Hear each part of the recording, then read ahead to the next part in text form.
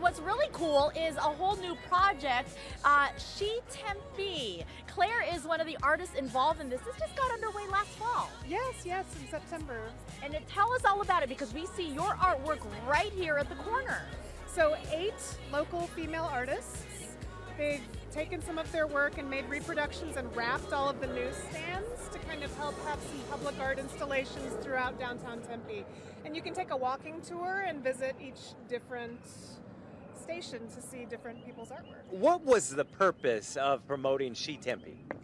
Well, they wanted to work with local female artists making work about females, and they were really hoping to have more local artwork visible on Mill for people to, I love it. Yeah, have work to look at. And that's one thing you can certainly do here. That is really neat. Claire, thank you so much. We're admiring your work.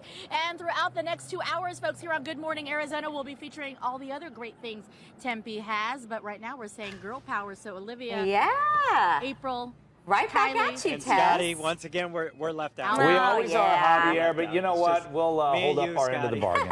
I'm busy admiring the artist's jumpsuit, too. So I get distracted easily by those kind of I things. know. Very nice. Guys, That jumpsuit.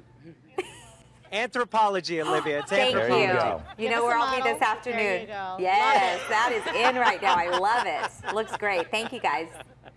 You have a treat by the for way, us. tomorrow is National Pay It Forward Day, so I had a couple comments. One, I was out in Surprise the other day shooting a Surprise Squad Yes. Pay It Forward at an Albertsons. So if you were part of that and you're waiting to see yourself on TV, Yes. we're going to air that next Friday Okay. because of the Red for Ed movement going on, Yeah.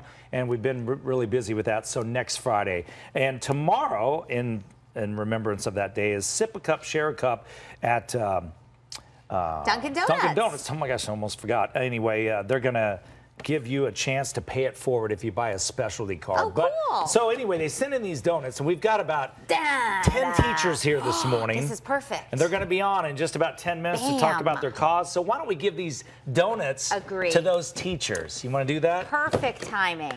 They're right over there. They're right there. I'm Who's sure ready they could for a use a donut? few Yeah. free donuts. Yeah, a little sugar before Right. the walkout today. Let's check in with April for a look at the weather. Good morning. Hey, good morning to you. You know what? It's going to be really hot for everybody who is out there today downtown. We've got, again, unseasonably warm weather all week. And today we still have another day of that and another day of that high pollution advisory as well. Here's a live look at temperatures right now. Across the valley, 77 in downtown Phoenix. It's 70 in Gilbert and Tempe. A little cooler as usual in those outlying areas. 71 in Glendale and 76 degrees. Current temperature in Scottsdale. Temperature tracker shows just how quickly we're going to warm things up by noon today. About 90 degrees. The normal high for this time of year is 89, but yeah, we'll be above that by lunchtime, and then we'll head toward a high of 98 degrees. It does mean temperatures will be warm tonight for all your Friday night